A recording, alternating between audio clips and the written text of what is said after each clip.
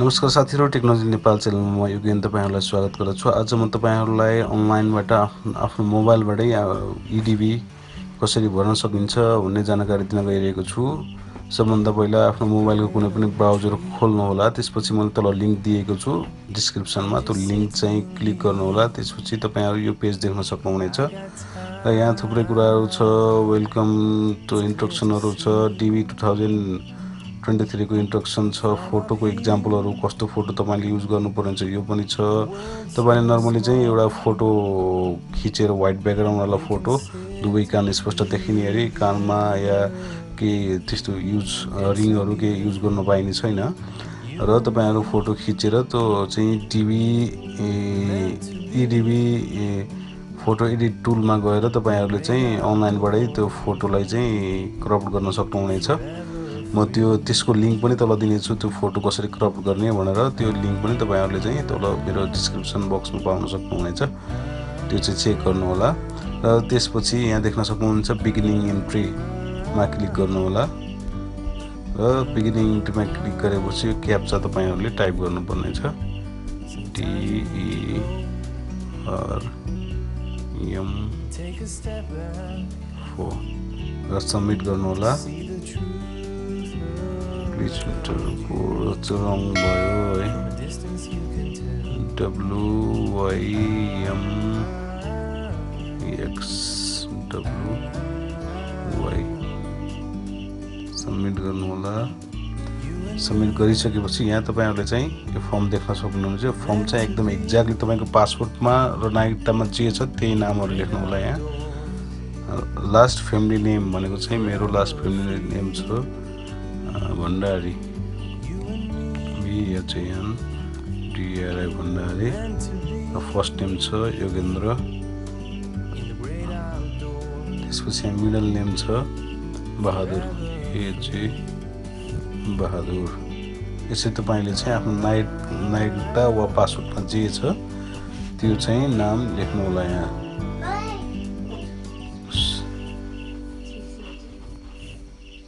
Last name, तपाईको last name के छ त्यो लेख्नु होला। मेरो भण्डारी जस्तै एक्जाम्पलको लागि त्यो फर्स्ट नेम लेख्नु होला। त्यसपछि मिडल नेम छ भने मिडल नेम लेख्नु होला, नत्र भने नो मिडल नेममा क्लिक गरिदिनु भयो भने अटोमेटिक हट्छ।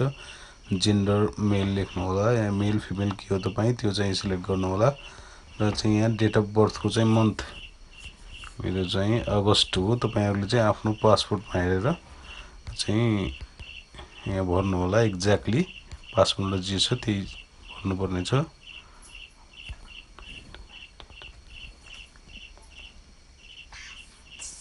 त्यसपछि सिटी हो यु आर बोर्न, यहाँ चाहिँ तपाई आफ्नो पासपोर्टमा जे छ त्यो टाइप गर्नु होला।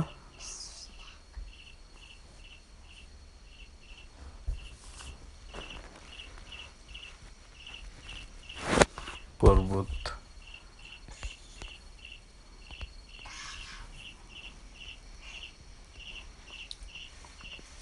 Country where you are born मा चाहिँ तपाईले नेपाल टाइप गर्नु होला। या तपाई इन्डियन हो भने इन्डिया लेख्न सक्नुहुन्छ। जुन कन्ट्रीको हो त्यो कन्ट्री तपाईले यहाँ सिलेक्ट गर्न सक्नुहुनेछ।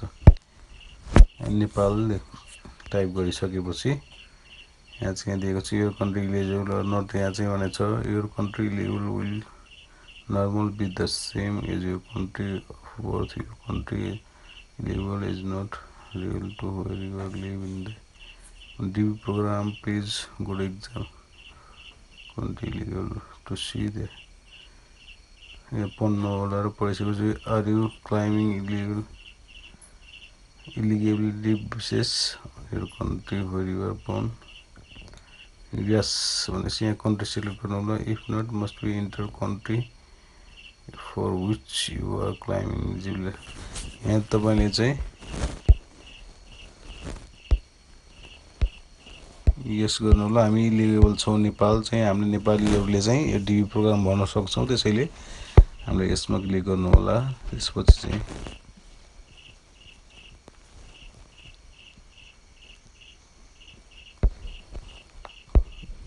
चाहिँ तपाईले पासपोर्टको डिटेल राख्नु पर्ने छ।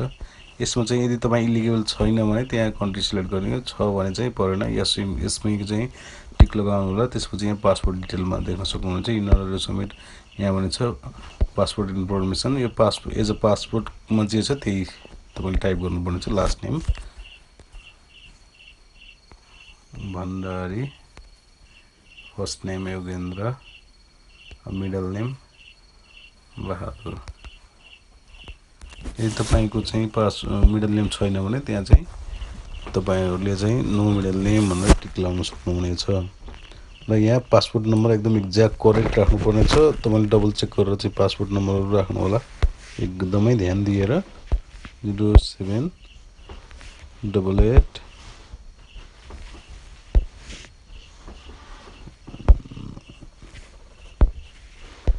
यो पासपोर्ट नम्बर हो। र पासपोर्ट एक्सपायरी डेट पनि राख्नुपर्ने छ।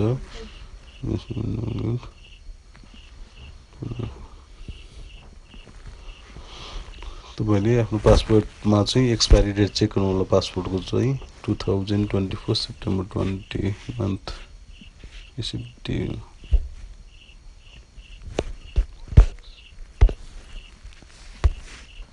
09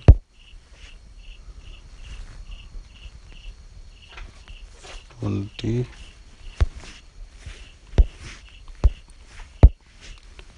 2024।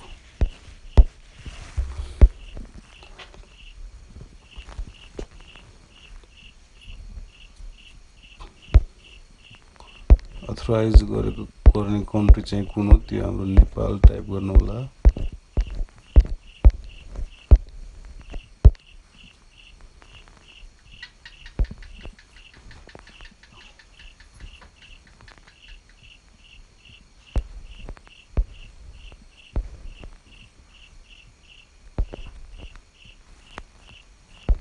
यसमा के तपाईले के छेडखानी नगर्नु होला। यसमा I am not required to submit passport information because I am भने चाहिँ यहाँ चाहिँ यो हामीले अलरेडी पासपोर्ट इन्फर्मेसन यहाँ हालिसकेपछि यसको जरुरत छैन। त्यसपछि यहाँ चाहिँ इन्टर फोटोग्राफ भनेछ। हामीले आफ्नो फोटो चाहिँ तपाईहरुले चाहिँ ग्यालरीमा राख्नु होला। राखिसकेपछि यहाँ आफ्नो फोटो चाहिँ एट्याच गर्नुपर्ने छ। र एक्जाम्पल कस्तो फोटो चाहिने भनेर तपाईले यहाँ यो फोटोको चाहिँ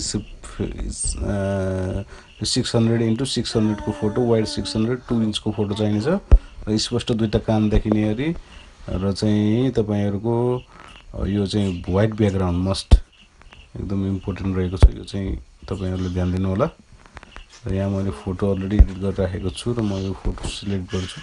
र फोटो चाहिँ 248 KB भन्दा तलको हुनुपर्छ है।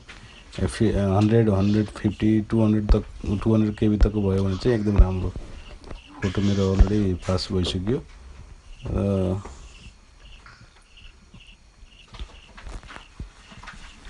मेलिङ एड्रेस यो अप्सनलमा चाहिँ नगर्नु होला। एड्रेस यहाँ चाहिँ पासवर्डमा जे छ त्यो एड्रेस हाल्नु होला।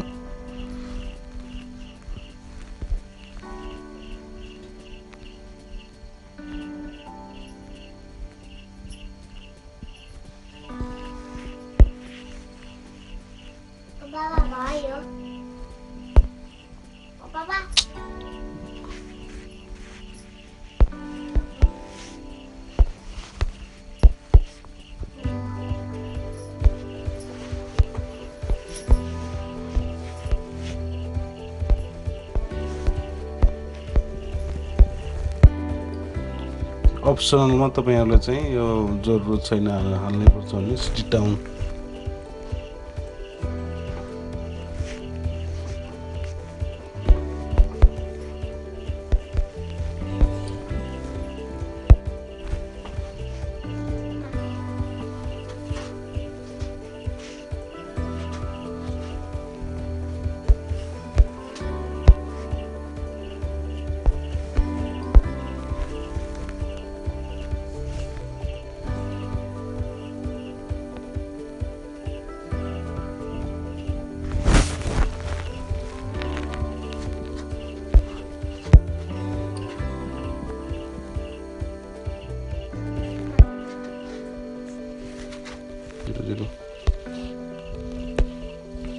स्टेट कोड वा जिप कोडमा तपाईले चाहिँ आफ्नो स्टेटको नाम हालेर जस्तै मेरो पर्वत हो भने पर्वत जिप कोड हाल्नुभयो भने गुगलमा तपाईहरुलाई त्यो जिप कोड देखाउनेछ र त्यो तपाईले चाहिँ टाइप गर्न सक्नुहुनेछ। जस्तै मेरो रहेको छ 3433400400 यो चाहिँ तपाईको जिप कोड रहनेछ।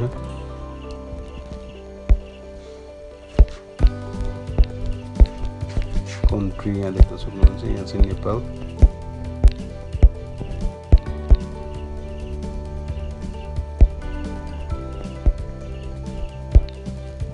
नेपाल टाइप गर्नु, country where you are leave today हुनेछ, तपाईँ जहाँ रहनु भएको छ अहिले त्यो चाहिँ कन्ट्रीको नाम लेख्नु होला। यदि तपाईँ अब बाहिरबाट चाहिँ वैदेशिक रोजगारमा हुनुहुन्छ र बाहिर कुनै कन्ट्रीमा हुनुहुन्छ भने तपाईहरुले त्यो कन्ट्रीमा पनि चाहिँ त्यो कन्ट्री चाहिँ लेख्नु होला। फोन नम्बर, आफ्नो फोन नम्बर डाल्नु होला।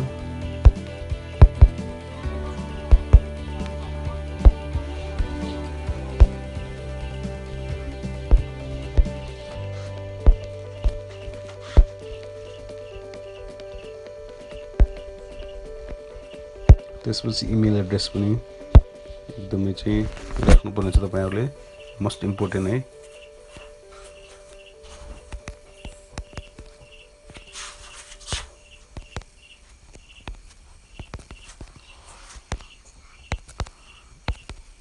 पछि तपाईहरुलाई चाहिँ उनीहरुले कन्ट्याक्ट गर्नु पर्यो भने चाहिँ यो चाहिँ एड्रेसहरुमा कन्ट्याक्ट गर्छ, त्यसैले इमेल पनि तपाईले चाहिँ एकदम फोन नम्बर र इमेल एकदमै करेक्ट राख्नु होला, आफूले युज गरिराख्ने।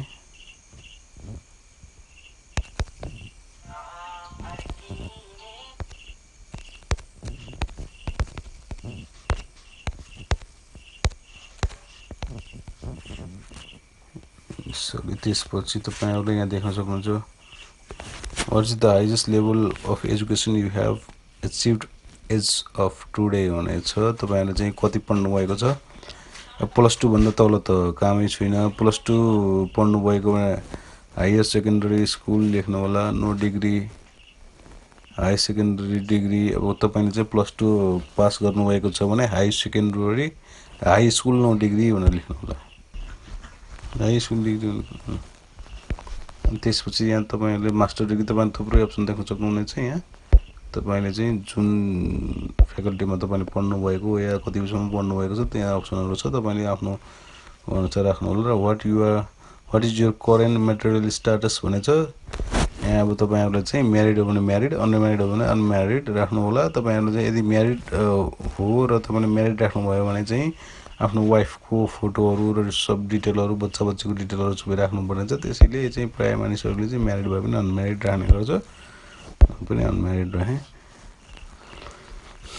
म्यारिड इन माइ ससुराली, त्यो तपाईहरुले अप्सन देख्न सक्नुहुन्छ, म्यारिड इन माइ ससुराली। यो चाहिँ अब अनम्यारिड भएपछि चाहिँ तपाईले चाहिँ टिक गर्नुभयो भने यस अप्सनमा चाहिँ क्लिक गर्न जरुरत छैन। नम्बर अफ चाइल्ड, यो चाहिँ जरुरतको कुरा भएन। यहाँ देख्न सक्नुहुनेछ, कन्टिन्यू गर्नु होला। त्यसपछि नेक्स्ट कन्टिन्यू गरेपछि यो नेक्स्ट चाहिँ पेज खुल्नेछ र नेक्स्ट पेज खुलिसकेपछि तपाईहरुले चाहिँ यहाँ यसरी आफ्नो डिटेलहरु रिचेक गर्न सक्नुहुनेछ। जस्तै लास्ट फ्यामिली नेम भण्डार, यसरी सबै आफ्नो डिटेलहरु चेक गर्नु होला ठीक छ कि छैन भनेर। पासवर्ड नम्बरहरु सबै चाहिँ चेक गर्न सक्नुहुनेछ। यसरी चेक गरेर चाहिँ कन्फर्म गर्नु होला आफ्नो चाहिँ डिटेलहरु करेक्ट छ कि छैन भनेर एकचोटी रिचेक अवश्य गर्नु होला। यसरी रिचेक गरिसकेपछि यहाँ यदि तपाईहरुको चाहिँ कहीं गलत देख्नु भयो भने यहाँ देख्न सक्नुहुनेछ गो ब्याक टु पार्ट 1। त्यसरी गो ब्याक मा क्लिक गर्नुभयो भने चाहिँ पहिलाको पेजमा लान्छ र त्यसरी चाहिँ तपाईहरुले चाहिँ एडिट गर्न सक्नुहुनेछ। र यसरी कन्टिन्यू चेक गरिसकेपछि तपाई यहाँ त लास्टमा आउनु होला। लास्टमा आइसकेपछि यहाँ देख्न सक्नुहुनेछ सबमिटमा चाहिँ क्लिक गर्नु होला। सबमिटमा क्लिक गरिसकेपछि यहाँ देख्न सक्नुहुनेछ सक्सेसफुल भयो। तपाईले चाहिँ आफ्नो डिबी यसरी सक्सेसफुली भर्न सक्नुभयो। यो चाहिँ यसलाई डिजिटल सिग्नेचर भन्छ। यहाँ देख्न सक्नुहुनेछ यो हामीले चाहिँ रिजल्ट लाउँदाखेरि यो टाइप गरेर यो चाहिँ डिजिटल सिग्नेचर टाइप गरेर हामी चेक गर्न सक्ने छौं। र यो चाहिँ तपाईले पेज स्क्रिनशट गरेर राख्नु होला र जब चाहिँ रिजल्ट आउँछ तपाईले यो चाहिँ नम्बरहरु कन्फर्मेसन नम्बर दिएको छ, यहाँ सबै दिएको छ, यो चाहिँ कन्फर्मेसन नम्बर टाइप गरेर हामीले रिजल्ट चेक गर्न सक्ने छौं। यसरी साथीहरु तपाईहरुले आफैले घरबाट चाहिँ यसरी डिबी चाहिँ भर्न सक्नुहुनेछ र यदि तपाईहरुलाई कुनै पनि यसमा चाहिँ अप्ठ्यारो भयो या तपाईहरुले चाहिँ कुनै कन्फ्युज हुनुभयो भने तपाईहरुले चाहिँ कन्ट्याक्ट गर्नु होला या तपाईहरुले चाहिँ तल कमेन्ट गर्नु होला म तपाईहरुलाई सक्दो सहयोग गर्ने